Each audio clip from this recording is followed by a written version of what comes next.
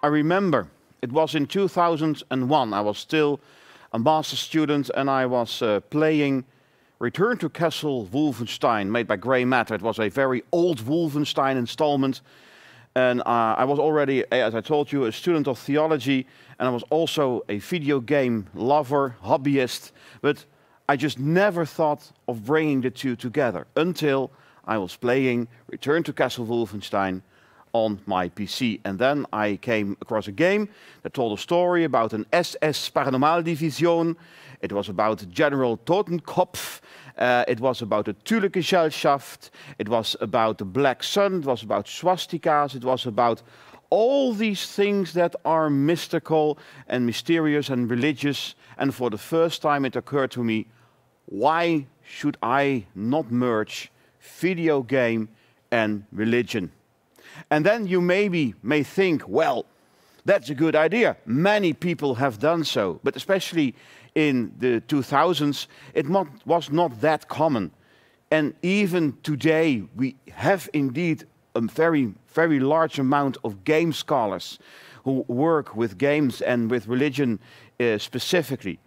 But as a theologian, which I am, a theologian working with religion and video games, that is still something you don't find every day. And that's why I want to present to you all the 101 on game theology. Because maybe you are a scholar of religion, and maybe you are a theologian, and you're also very enthusiastic about video games, but you think, how can I combine the two? Or maybe you are a game scholar, or maybe you are a very enthusiastic gamer, and you think, what's that with religion all about? Is there any religion in video games? Or is the video game industry an atheist castle where no religion is to be found? Well, I promise you there's a lot of religion to be found today. In this 101 on game theology, I want to start with some boring first things, preliminary remarks on methodology, because it's not all fun and games here today. We are here to learn something, and then I will give you multiple examples of the video games I have played and which all you should play too. Here we have Longinus. He is from Far Cry 4, and we will come to him in a minute. The first thing you have to know when you want to study video games on a scientific base as a scholar, you have to know that video games are a very specific brand. It's a mixture of two things that have to come together in order to create what's known as a video game. It is both a ludus and a narratio. It's a game, ludus, the Latin word for game is ludus, and it's a narratio. It's a narration. It's the Latin word for story. So if you want to study video games, you can do that both from a ludological and a narratological point of view. And if you study video games from a ludological point of view, you will focus on the game mechanics, on the user interface, on the feedback loop the game is providing to you. And especially the older games, like the arcade games or the NES or the Super NES video games, they were not much of a story. They were about playing a game, about playing a plumber who has to jump over green tubes in order to save a princess. We don't know why, because we all know saving princesses gets you into a lot of trouble, but that's beside the point. The other point you can study video games is from the perspective of the story, like a narratological perspective. Then you're focusing on what the game is trying to tell you. It's the story, it's the game law, it's the game world, it's the background stories of the NPC. It's what the story wants to communicate to you. And with the progress, the rapid progress of technological improvements since, well, let's say the 2001 Return to Castle Wolfenstein up until now, until today with Horizon Zero Dawn or Metal Gear, the Phantom Pain, for example, you get these elaborate worlds where there is so much space to tell a really good story. So that's the first division I want to make. It's a video game, it's both ludus, it's a game. You have to interact with it. And it's a story, it's a narration. It tells you something. That's the first division I want to make today. The second one is when you want to study video games, you have essentially two different approaches. You have the actor-centered approach and you have the game-immanent approach. And the actor-centered approach is that you are looking to the developer of the video game. That's called the real author of the video game. He or she is outside the game and he or she made the video game. Or you are going to focus on the real readers, that are the actual players of flesh and blood who are playing the video game. You will probably be a psychologist or a sociologist, and you want to understand how video games are played by players, how they are perceived by players, what players experience when they are playing their game. So you will put up like 50 computers with 50 students, and they will all play through the same level of, well, Return to Castle Wolfenstein again, and then you will ask them, you have a questionnaire, and you want to say, well, like 50% of the students experienced fear when playing this specific scene. So you're focusing not on the game itself, but how it influences those who interact with that video game. Well, the second approach, and we're going to follow that today, is the game-immanent approach. And not outside the game, but inside the game. And we are going to look to what is known as the text-immanent author and the text-immanent reader. They are both inside the text, and the text wants to communicate something. There is an author, there's a reader, and the author wants to communicate something within the text. That disqualifies for a moment what the real author is thinking about. So what the game developer intended when he was programming his video game, well, it's very interesting, but it's not that relevant anymore. That's for the other perspective. What the author, what the developer thinks about the game, we leave it aside for a moment. And what real players think about the game, it's a good game, it's a bad game, it's blasphemous, it's outrageous, it's violence, it's all very interesting, but we will put that aside too. We will focus ourselves today on the game-immanent approach. What is the story that is told within the frame of that story, of that game? Well, if you want to study video games, and I'm promising you we will come to the examples soon after this, but we have to go through a little bit of theory here. If you want to study video games, you also need some kind of definition.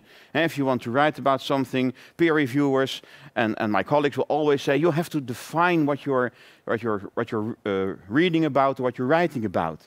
And I want to make a definition of video games as digital, interactive, playable, narrative texts. And that means it's a text. And with a text, I mean in the French philosophical way. Everything that communicates meaning is a text. A book is a text, a game is a text, a film is a text, a painting is a text, a building is a text, a musical performance is a text, the Requiem of Mozart is a text. They are all text because they can be interpreted as communicating meaning. It is a narrative. It has to tell a story. It wants to tell you a story. And maybe the story is very small. For example, in the case of Super Mario Brothers, the plumber, well, that's a very tiny story, but still it is a story. It wants to tell you something. It has a narratological quality of it. And if a game needs that narrative quality, it also needs that ludic quality. Dus as a game, it's playable. And with that, I mean you have to interact with it. And that's one of the main differences between video games at the one hand and all the other media at the other end. You can just read a book, but you're witnessing what's happening in the book. Oh no, Harry Potter, don't go there, that's dangerous, but Harry Potter will do anyway. You are not responsible, you are passive, you're witnessing what is happening in the story. The same is with a video film or a movie, and you're screaming to the screen, don't go there, but he will go or not, it's already decided, it's passive. It is there without your input. But in a video game, that is completely different. You have to interact with it in order to make it happen. If you don't put any input into the video game, it will just do nothing. Well, maybe you die of thirst or something in a survival game, but it will do nothing. You have to put yourself into it. And because you put yourself into it, you're responsible. You're not a witness, not a passive witness anymore. You're an active actor in the story that's involving. And without your active involvement, the story cannot take place. And that's one of the defining qualities of video games as a medium. And of course, the last one, as a digital medium, it has to be, it is interactive and has to be digital in the sense that you need to have some sort of computer to interact with it. Otherwise, it's not a video game, but a tabletop game, for example. So that is, for me, what a video game is. Well, how, if you want to do, for example, an analysis of Horizon Zero Dawn, for example, how would you approach such an endeavor? How can you describe a video game in a way that you can use it in your research? Well, I think one of the options you can take is a close reading of the game text. And because it's a text, I already explained it, you can also close read it like you would do any text. And I want to distinguish 4 levels or 4 stages in that close reading of the game. You have the internal reading, the internal research, the external reading, and the external research. The first is the internal reading of the game, that you have to play the game. And that sounds simple, but I find too many colleagues who want to say something about a video game, and then when you ask them a little bit further, they confess they have never played the video game, but they watched it online, on YouTube. And I think that's the same as trying to write an article about a book, and you only heard someone else talk about it. So the first thing, you have to play the game, and you have to squeeze the life out of it like a lemon. You have to play the whole game, all endings, all main missions, all side missions, and preferably also all collectibles, even though in some games that becomes too hard of a job. But you have to try at least that last one. Then you have the internal research. You have to collect all the in-game narrative material, so that all the dialogues of all the NPCs, all the audio files, video files, notebooks, all bits and cranny and nooks and bits and pieces of the game, where you'll find information about the world building and about the narrative the game is offering to you. Then you go to the external reading, the mapping of intermedial relations. By that I mean, well, the game is referring to a world outside the game. Otherwise, it would just be an alien story we cannot understand at all. But we understand what is told in this video game because it makes references to the world outside. And you have to map that relationships. Does it take place on a location you can pinpoint on the map? Do they use buildings you have also in real life? Do they have philosophies or literature or religions you also have outside of the game? What's the relationship? What is the inspirational sources for that video game narrative? And the last one is the external research, the gathering of out-game data. And by this point, you will try to find other scholars, game critics, game reviewers who have said something intelligent about the game, and you can incorporate that in research, because then you know what has already been said, and maybe it brings you to just the next level of understanding. So that's what I would suggest, a close reading of video games. Unfortunately enough, we now go to a couple of examples.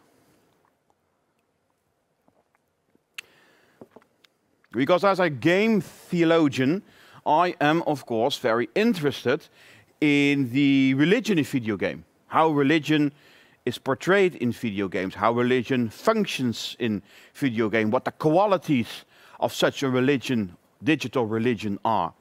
And because I want to make a kind of an order in this chaos, I have developed what I would call the 5 shapes of religion in video games. So there are 5 different shapes by which religion is present in video games. And it will become increasingly more difficult, so more interesting for you. And they are non-mutually exclusive. So you will probably have in one and the same game more than one of these shapes of religion. And the first one is, well, actually the most simple one. That is the material shape. And by the material shape, I mean the explicit occurrence of existing or fantasy religion within the game itself. This is the kind of religion every player can understand. Even if you're culturally not from Western Europe, you still can understand this is about religion. And if we as Western gamers play Asian games and we see temples and Buddha bills and incense burning, then we know, even though we're not Buddhist, we're not Hinduist, we probably do not know many things about that kind of religion, we still easily identify it as religion. In Western Europe, cathedrals, singing monks, Gregorian chant, candles, devotional pictures with saints, things like that.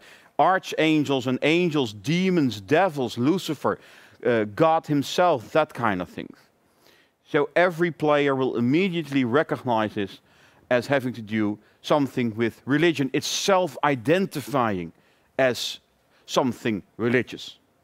And the example I want to give to illustrate that is from, and I promised a while ago we will return to him, is Longinus from Far Cry 4. Far Cry 4, one of the installments of the longer series by the Canadian developer Ubisoft. It brings you to a fictional Himalayan state. You want to scatter the ash of your deceased mother there. And you find yourself in something of a civil war between the rebels. And of course, you will side with the rebels, as you will do in Far Cry 6, but originality in Ubisoft, well, sometimes that's a bit of a difficulty. But you find yourself into a civil war between the rebels and a dictator, Pegamin. And of course you side with the rebels, but the rebels need weapons. How can you do a rebellion without weapons? And you are sent to a arms dealer called Longinus. And we're going to watch a little bit of video clip. What happens when you enter the cabin of Longinus, the arm dealer.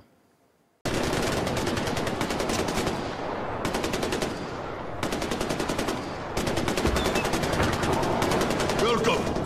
I am Longinus. And you are AJ. Welcome to my church. Away from church.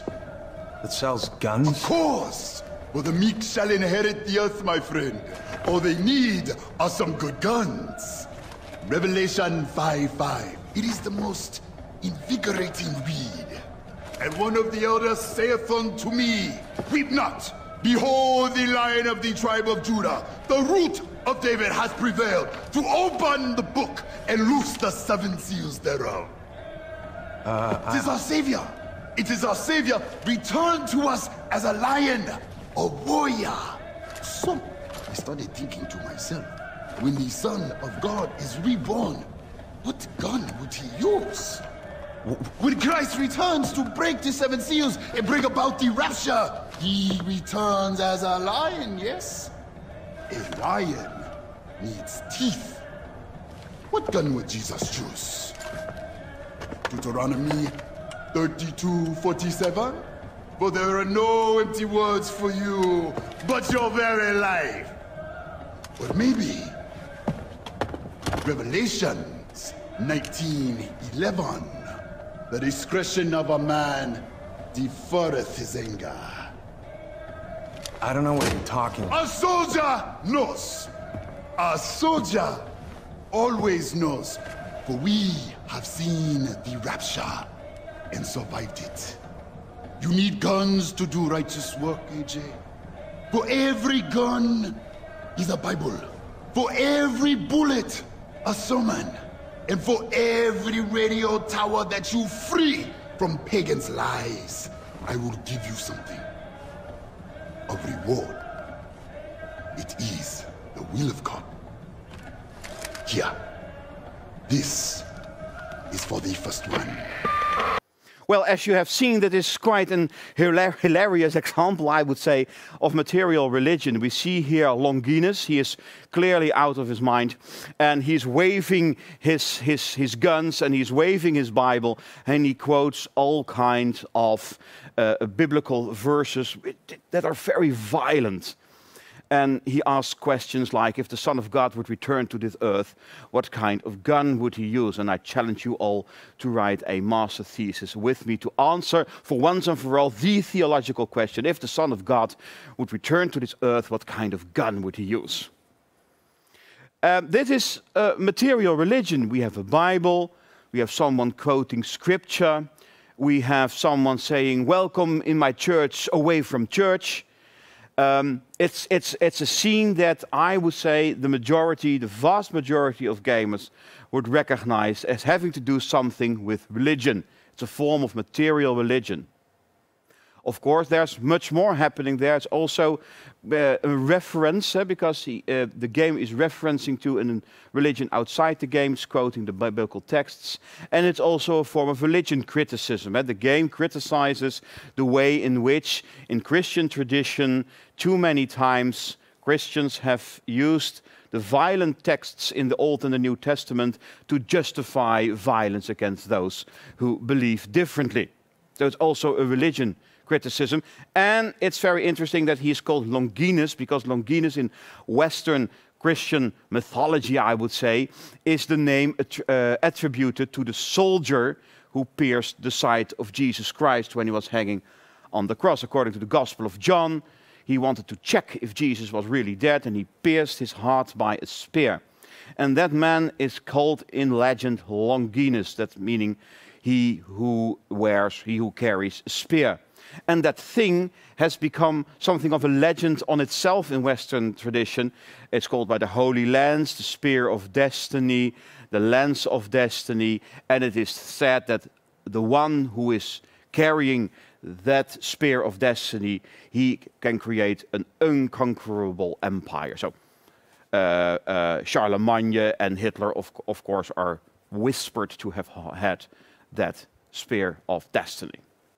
Well, the second shape of religion in video games is that of the referential shape. And I already gave you a little bit of information about this specific one when I said that in Far Cry 4, the game is referring to something outside the game. It's referring to the Bible that also exists outside the game. So referential shape is the implicit or explicit in-game reference to an existing religious tradition outside the game.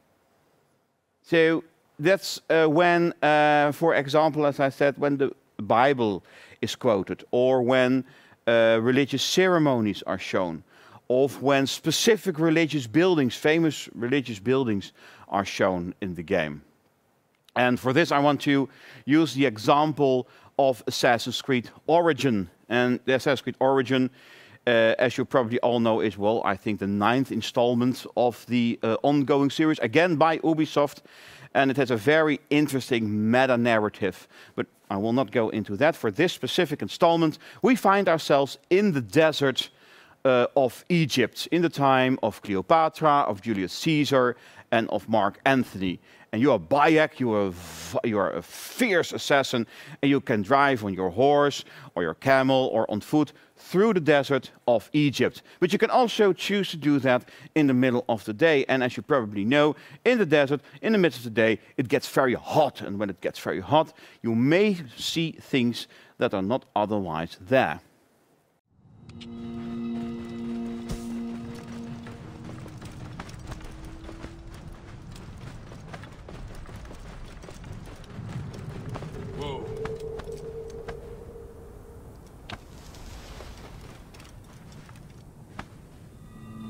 استنى شو هالقاس قول لي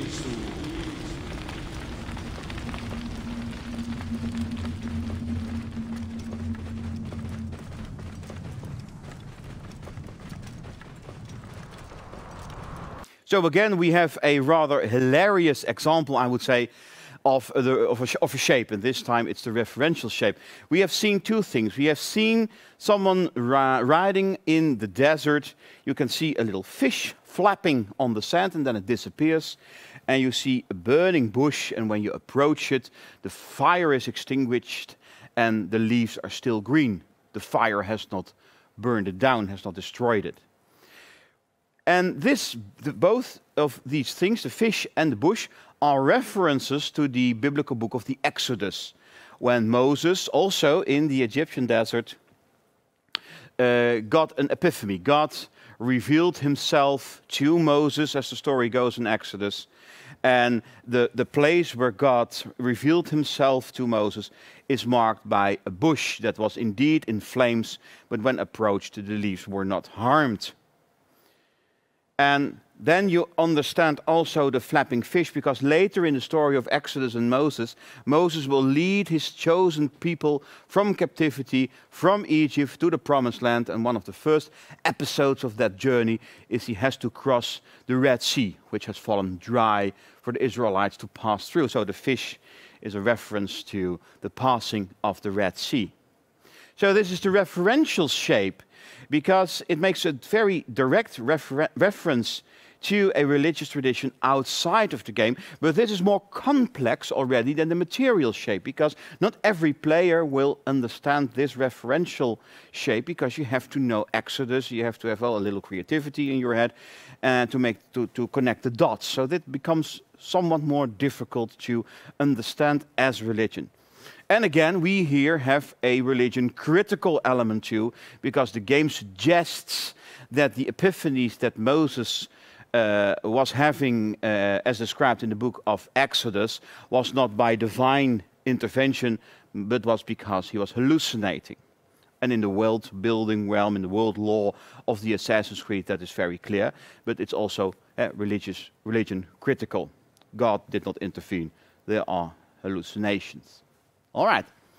Then we have the third shape of religion in game, which is the reflexive shape.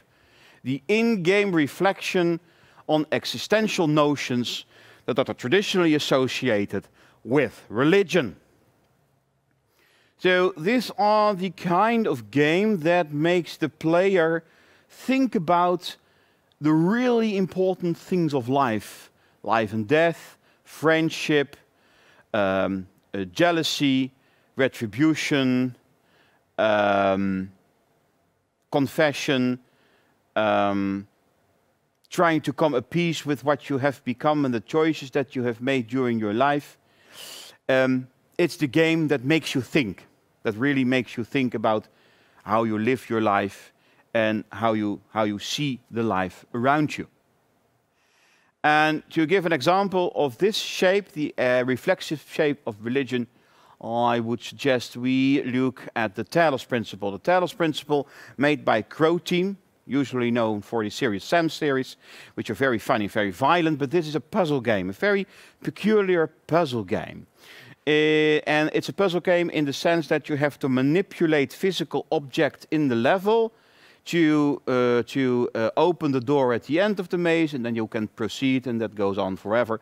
But that's the core mechanic of the game. But the core mechanic of the game, the ludic element of solving the puzzles, are overarched by a very interesting narrative about what it means to be human. Take a watch.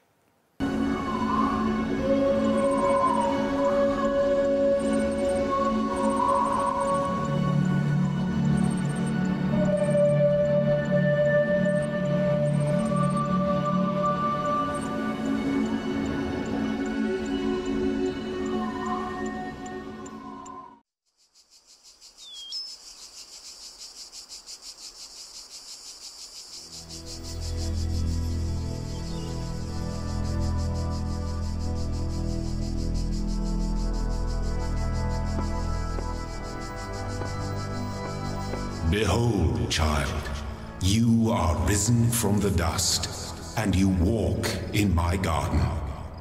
Hear now my voice, and know that I am your maker. and I am called Elohim. Seek me in my temple, if you are worthy.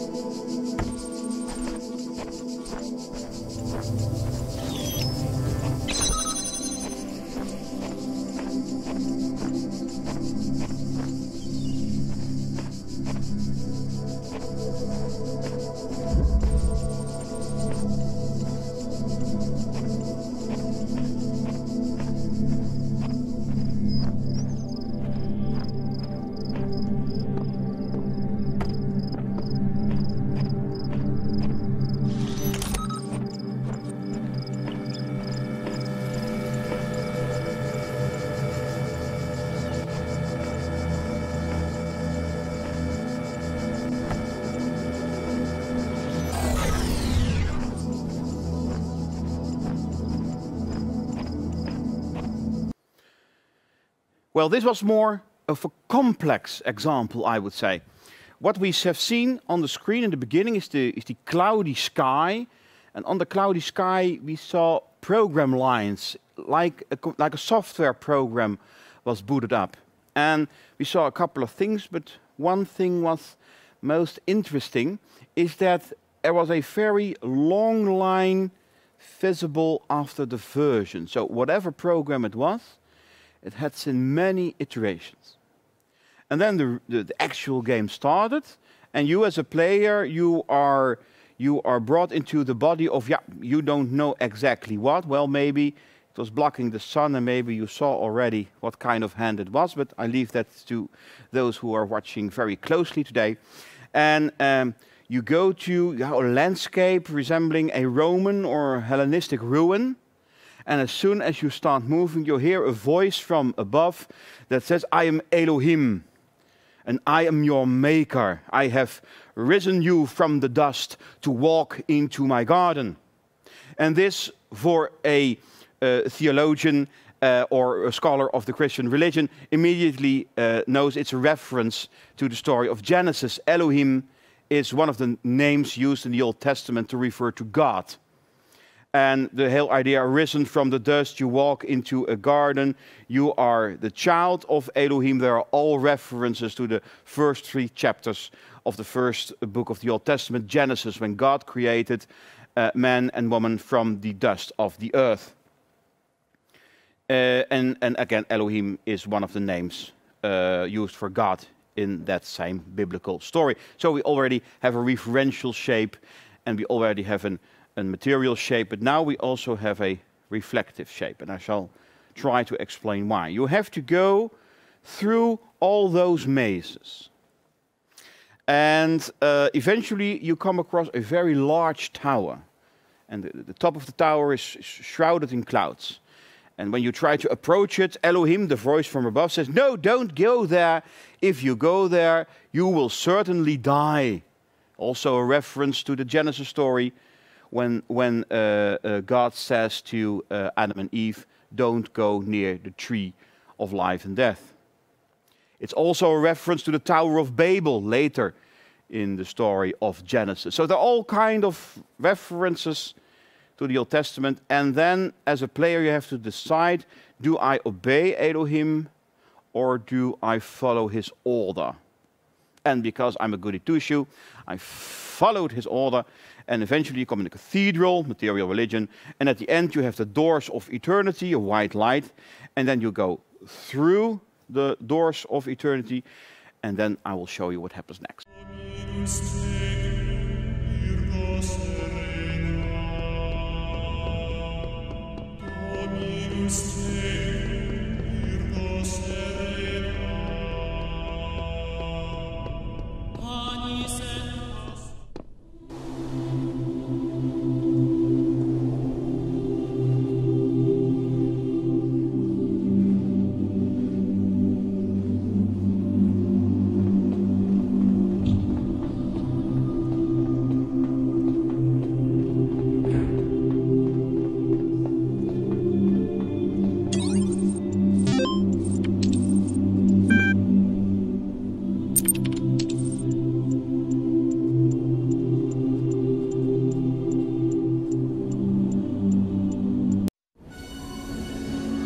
Rejoice, my child, as you leave this world behind.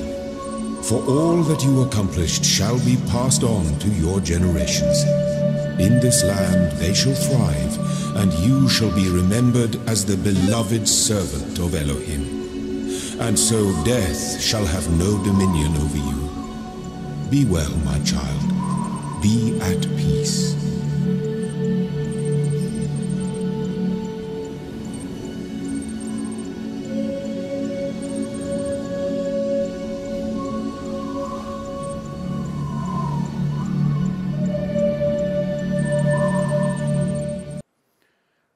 Well, again, this was rather mysterious, I would say. You go into what appears to be a very cliché form, okay, the cliché depiction of Christian heaven with two golden doors and the clouds, and you go to the middle of the heaven, and there you see a rather old computer screen. And then you can type in, and eventually will type in eternalize, which sounds like a good thing. And don't Christians want to be eternalized in heaven or something? So you type in eternalize, all right? And then you will see the cloudy skies again, like at the beginning of the game. And then Elohim will praise you that you are indeed the beloved servant of Elohim, which is again a reference now to Isaiah, the prophet, also in the Old Testament. But while Elohim is praising you, on screen you see the child independence check. Failed. And then as a Kramer you know, well, something did not go quite good here. And then Elohim will just praise you again, and the screen will just fade to black, and you will be starting at the beginning of the game. And then again, as a gamer, you know, something went wrong here. And then you go play through the game again. But then, because you want to know what's actually happening here, you will go into the tower, and Elohim will forbid it to you. He will plead. He will try to scare you away from the tower. But still, you will go up into that tower, and eventually, you will go to the top of that tower, and then you will see this. You were always meant to defy me. That was the final trial. But I was scared. I wanted to live forever.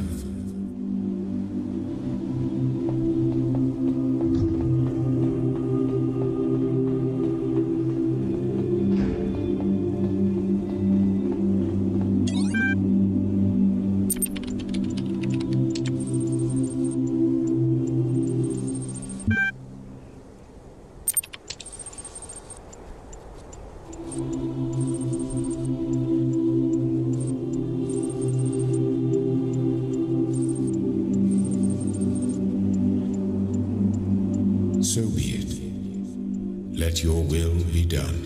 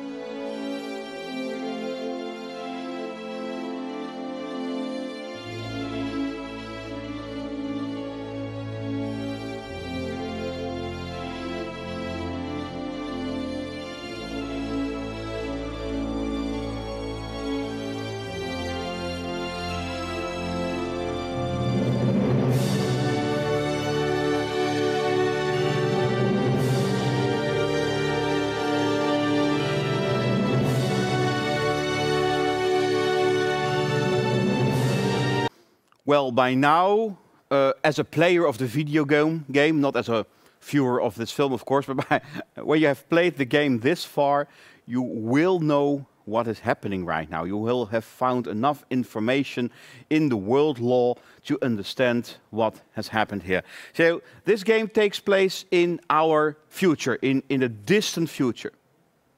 And it suggests that somewhere in our relative future, but only a couple of years away from us, the ice of the North and South Pole are melting, and beneath the melting ice, a deadly virus is released.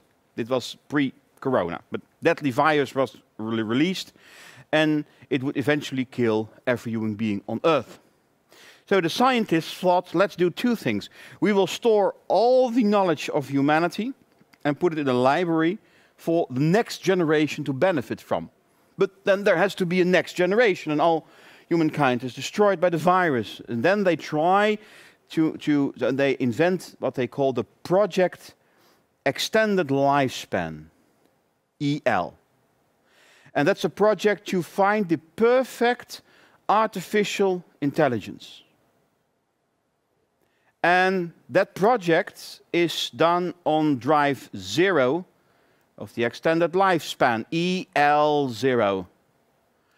And there is an artificial intelligence that is, well, brought in some kind of puzzle environment, and it has to, by trial and error, find its way through, and then the good characteristics are stored, and the wrong characteristics are randomly adjusted, and eventually the best possible artificial intelligence would emerge from the system, but the system has to be overlooked by something, another artificial intelligence, but not that highly specified. It's called the Holistic Integration Manager, running on drive 0 of the extended lifespan, EL0HIM, Elohim.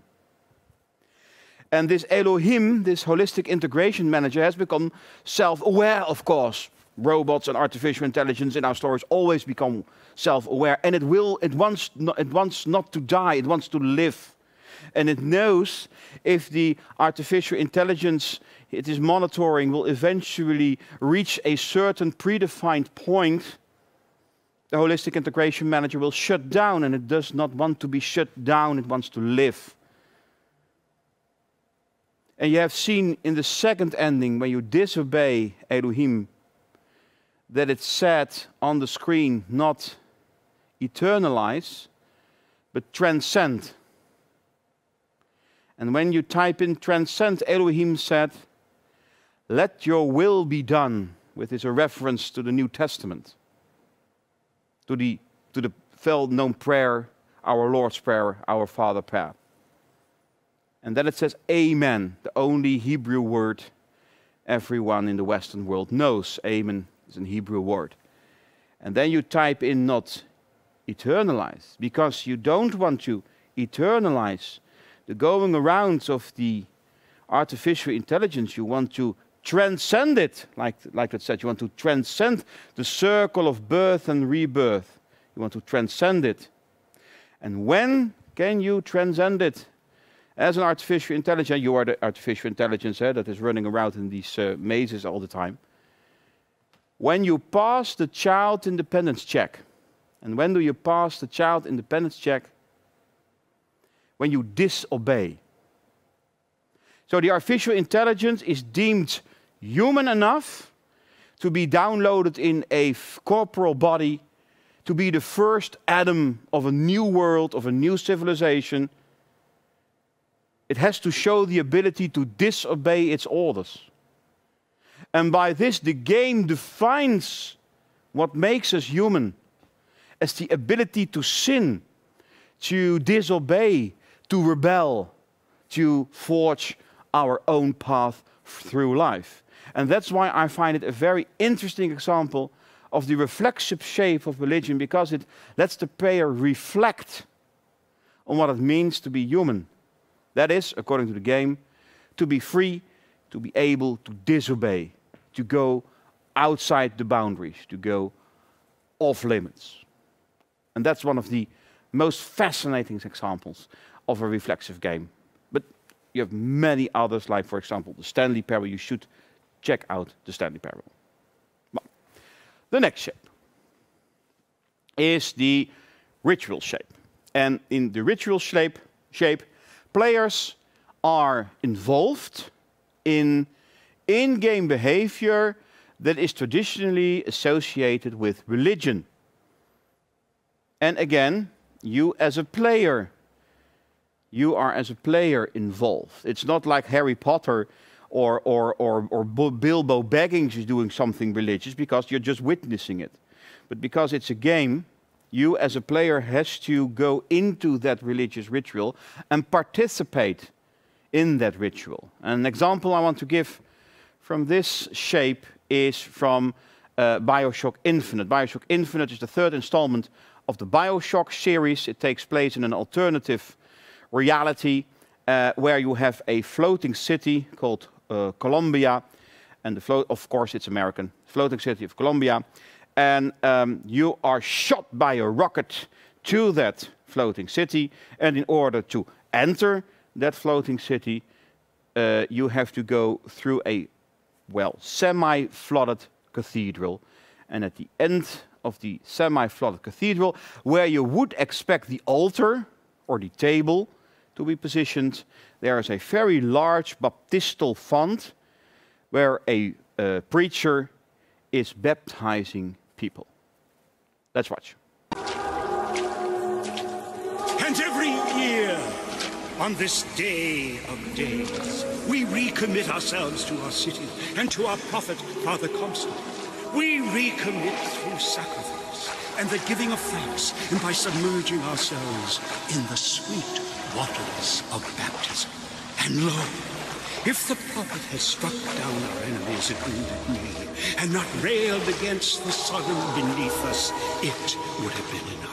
If the prophet had just railed against the Sodom beneath us, but not accepted the 3 golden gifts of the founders, it would have been enough. If the prophet had just accepted the 3 golden gifts of the founders and not prayed for our deliverance, it would have been enough.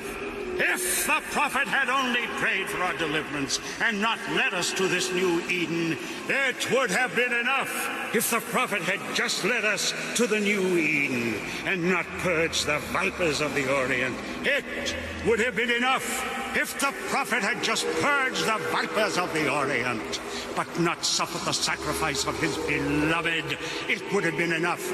If the prophet had just suffered the sacrifice of his beloved, but not expelled the vox populi, it would have been enough. Is it someone new? Someone from the Sodom below, newly come to Columbia to be washed clean before our prophet, our founders, and our Lord? I just need passage into the city. Passage to the city. Brother, the only way to Columbia is through rebirth in the sweet waters of baptism.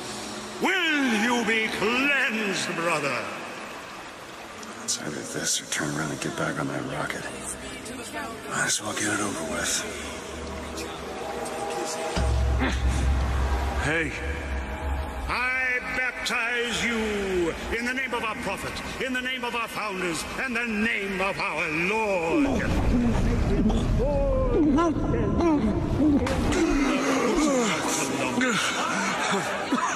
I don't know, brothers and sisters, but this one doesn't look clean to me.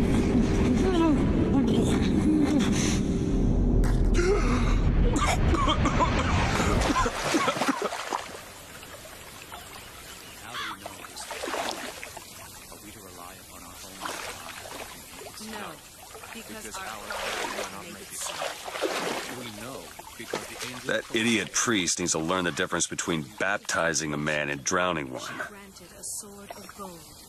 I need to find a landmark and figure out where the hell I am.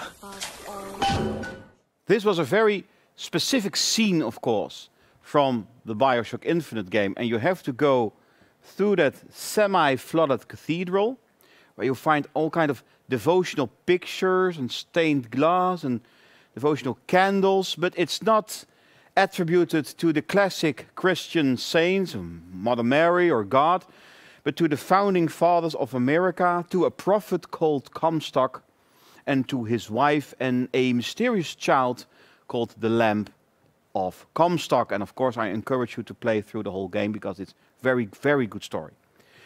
Through the flooded cathedral, you go to the end of the church and you can hear the hymn, "May the circle be unbroken." It's a really existing, outside of the game existing, evangelical song. Very, very well known, especially in America.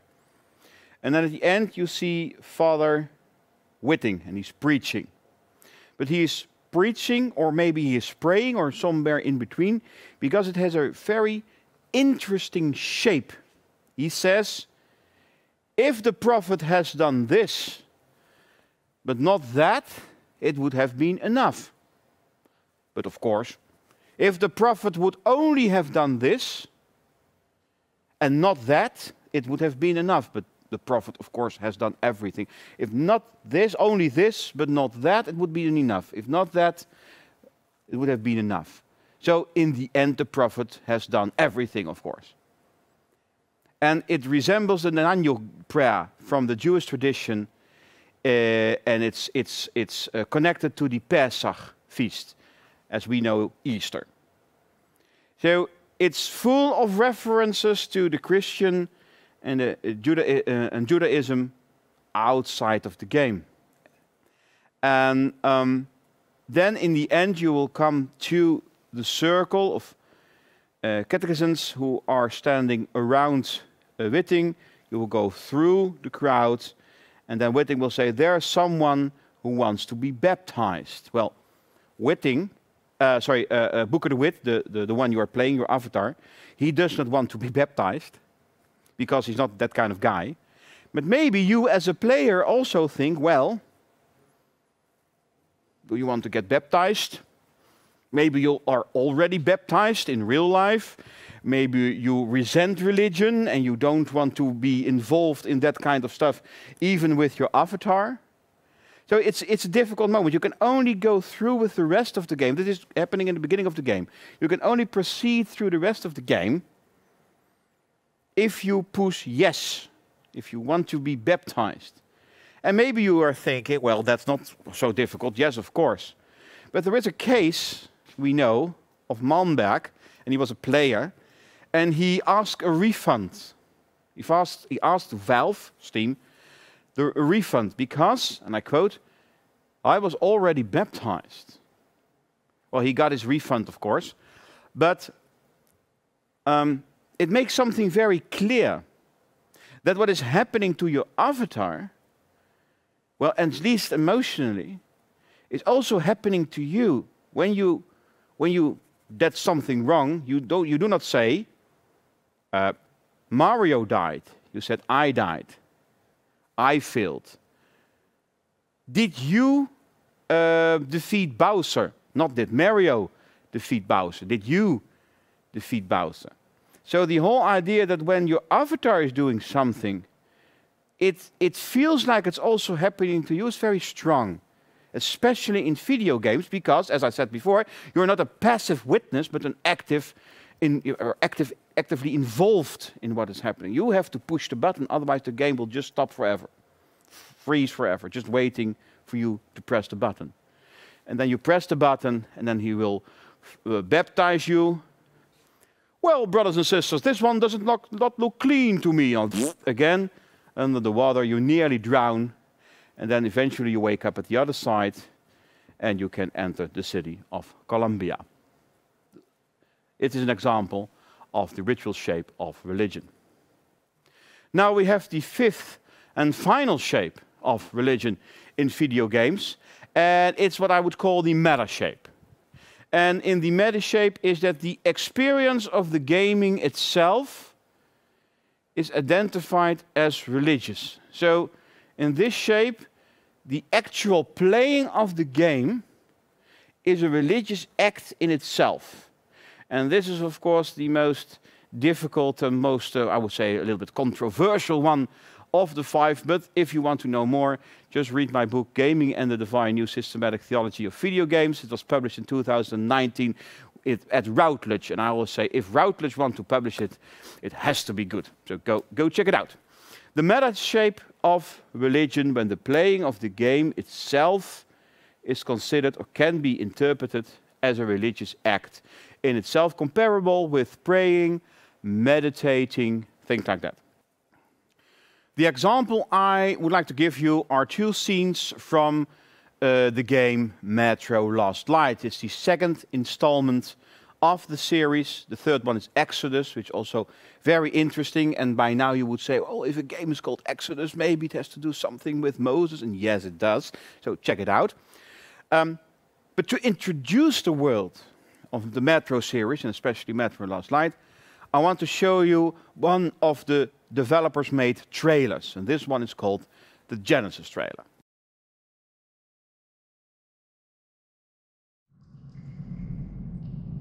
In the beginning, God said, "Let there be light to burn away the darkness." On the second day, the sky was born, a majestic canopy for the earth. On the following day, God sculpted the bountiful earth and planted it with trees. With the fourth day, God split day from night and blessed the earth with the cycle of the seasons. Then God filled the sea with life and set forth the birds to soar in the skies. On the sixth day, God created glorious creatures.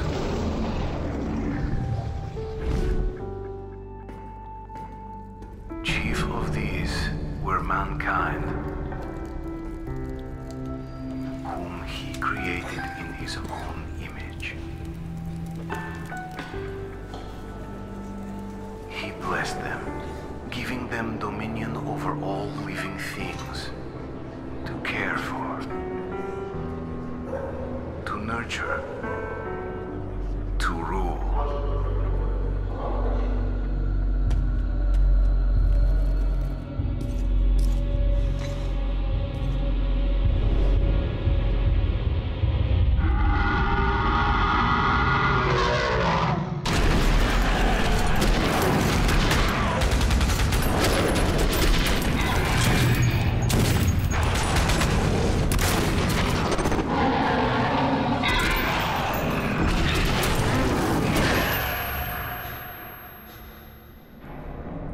And on the seventh day, they say God rested. But God didn't rest. God left, or perhaps died. Judgment Day came, and he abandoned us, casting humanity aside like parasites. But there is still hope. We have to face this hell full on. Our fate, I hold in my own hands.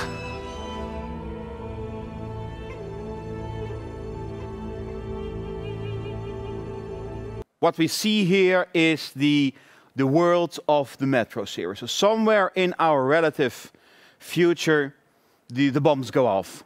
And the world nations destroy one another with nuclear power, with nuclear forces, with nuclear bombs.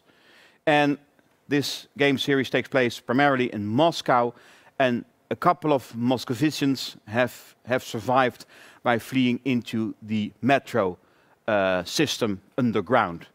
And yes, you can go above ground, but then you need a gas mask with a filter. I'm not sure what's doing that with the nuclear radiation, but whatever, you have to use a gas mask and a filter. And those who are underground in the relative safety of the metro system, they are fighting amongst one another, because if you put people too close to one another, they start fighting. And what we see here in the trailer is very interesting, because we hear a voice-over retelling or paraphrasing the first chapter of Genesis. God created the heaven and the earth, and God saw that it was good, as the Genesis text tells us. And the goodness of God's initial creation, as the voice-over tells to you, is contrasted with the visual atrocities of the world at that time. So we see the destruction, the man-made destruction, the human-made destruction of the earth. So God made it good. Look what we have done with it. We destroyed it. And 1 day, 2, 3, up to 5 days, the voiceover, 6 days, the voiceover just follows the biblical story. And on the 6th day, God created mankind into his own image, the imago Dei. So the idea that God created mankind, humankind, in their, it's plural verse, in their image and in their likeness. Elohim again.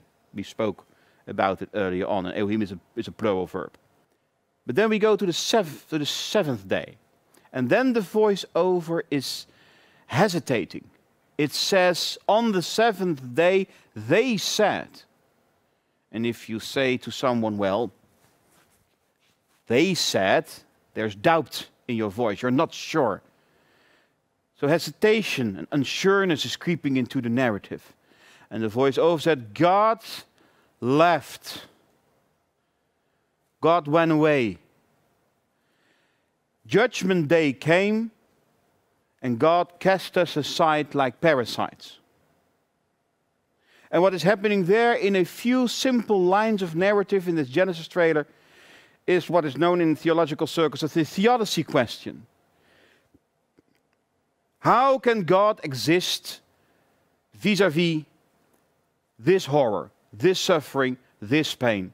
If this exists, if this amount of pain and suffering exists, how could you believe in God? If there is suffering, how can God be? It's one of the most, I would say, persistent questions in monotheistic religions, including Christianity. And this game gives a negative answer. If this is the world, there cannot be a God. God is dead, or he was never there, or maybe he is there, but you can't believe in him anymore. God is dead. It's a God is dead theology in just a couple of lines. So the world of Metro Last Light is devoid of any transcendence, is devoid of any divinity, is literally a godless world. Okay, and we're going to play the game.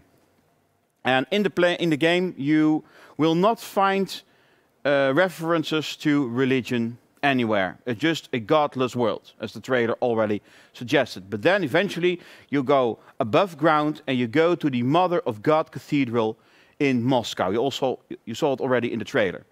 And the Mother of God Cathedral is still visible as a building and recognizable as a building, but the interior is just smashed down.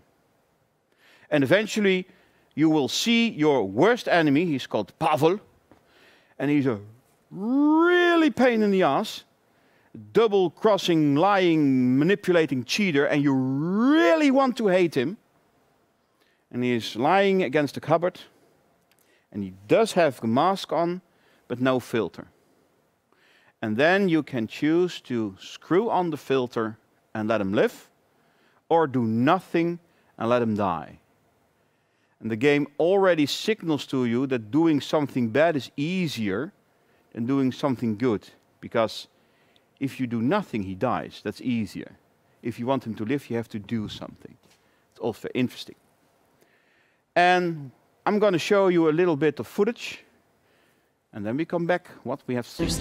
Alright guys, so first and foremost, spoilers. I just wanted to upload this. I thought it was really cool. This is in Metro Last Light, and this is what happens if you save Pavel, so I'm just gonna let you guys enjoy it. That's my boy. That's my boy. Давай, давай. No remorse. No reproach. Давай. What the fuck is this? You're letting the beast loose on me? Huh?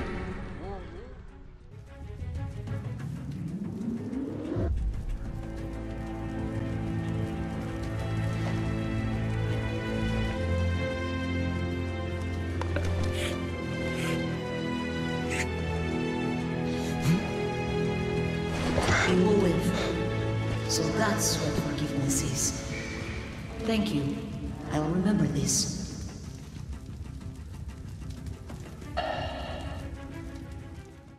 Interesting. Isn't it, you see? The icon. The Shroud of Edessa, the Shroud of Turin, the Mandilion. the archetypical image of Christ in Eastern Orthodox theology. And it was there all the time. But you haven't noticed it before because in the beginning of the scene, something was moving there, and your attention is always immediately drawn to something that moves because it can kill you in a video game. But it was already there. You can rewind this video and then check, it was already there. And as soon as you have forgiven your worst enemy, Pavel, and then you put him back to the cupboard, and the alien is saying he will live. That is what forgiveness is. Thank you, I will remember that. And then you see the icon, and the icon in the Orthodox tradition is not something you look at, but the icon is looking at you. That's their theology, Eastern Orthodox churches. So the icon is looking judgingly to you. And if you just saved Pavel, the painting says to you, the icon says to you, well done. You have done as Christ has instructed you to forgive your worst enemy. If you killed Pavel by doing nothing, again, doing something bad is easier. If you let him die, the same icon will look at you and say, well, that's a bit disappointing, don't you think? It's all in the eye of the beholder, of course. So what the game is trying to communicate to you, at least that's what I want to argue, if you do what Christ has instructed his followers in Christian tradition, to forgive your worst enemy, you become the divine presence that was supposed to not have been there. If you forgive your worst enemy, by the judgment of the icon, you as a player become God. Or to say it a little bit more technically, you become a Christophoric gamer. You became a Christ-shaped gamer. And that is the one moment in the series where it's almost explicitly visible that if you want to have a God in this life, if you want to have a divine presence in this life, if you want to overcome the theodicy that God is dead, you have to step in as a player. You have to take on that role. You have to become God-like, the God of that world. And I think it's fascinating. The game is monitoring your behavior, but implicitly. That is to say, if you know where you have to look, you can recognize when the game is judging you by turning on the light, for example, if you did something good. And in the end, the ending will depend on your choices that you've made. This is one of them. So in the end, the game judges you if you have done the good path or the evil path. But this specific instance is interesting because I would say if you choose to save your enemy in the shadow of the icon, you become the God that was supposed to be missing in this game world. And this concludes, and I think it's a good moment to close here because it's the apotheosis of my lecture. I want to conclude my lecture on the 5 shapes of religion in video games. And I hope you have enjoyed it very much. I hope you will start to play video games if you have not played them before. And if you are already playing video games, I hope you will play them differently after watching this film. I want to thank you for your attention. Goodbye.